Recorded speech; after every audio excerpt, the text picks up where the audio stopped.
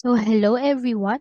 In today's video, we are going to talk about the measures of relative position focusing on z-scores. So what is a z-score?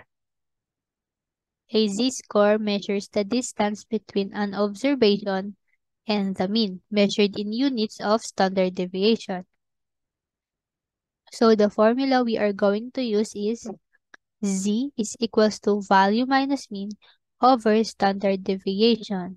And for population, is equals to x, which is the value, minus mean over the standard deviation. And for the sample data is z equals to x minus the mean over the standard deviation. And remember, if the z-score is positive, the positive score is above the mean.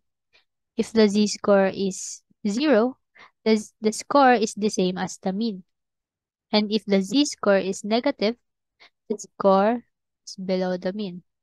So kung ulitin natin, if the z-score is positive, the score is above the mean.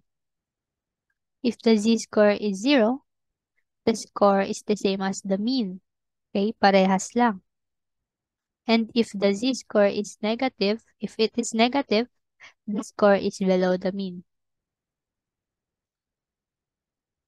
So, here are the steps to perform. For example, a dataset has a mean of 212 and a standard deviation of 40. Find the z-score for each of the following. So, first, letter A, x is equals to 200. So our formula is z equals to x minus the mean all over standard deviation. So, 200, which is yun yung x, minus the mean, which is 212 all over 40. So, 200 minus 212 over 40 is negative 0.3. Okay?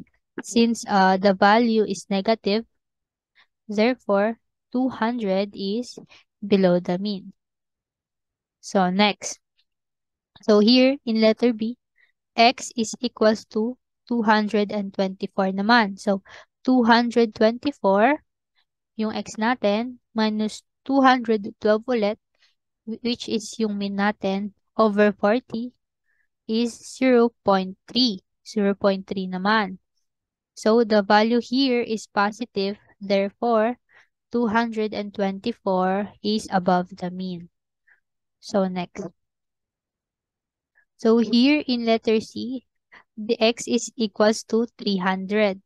So ganun ulit. C equals to x minus the mean all over the standard deviation. So, 300 minus 212 over 40 is 2.2. So, positive ulit siya. So, 300 is above the mean.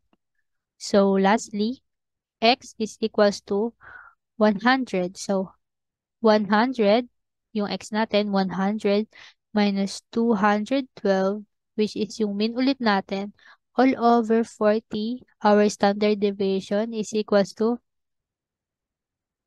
2.8 or negative 2.8. Negative 2.8. This is negative 2.8, which is negative, so 100 is below the mean.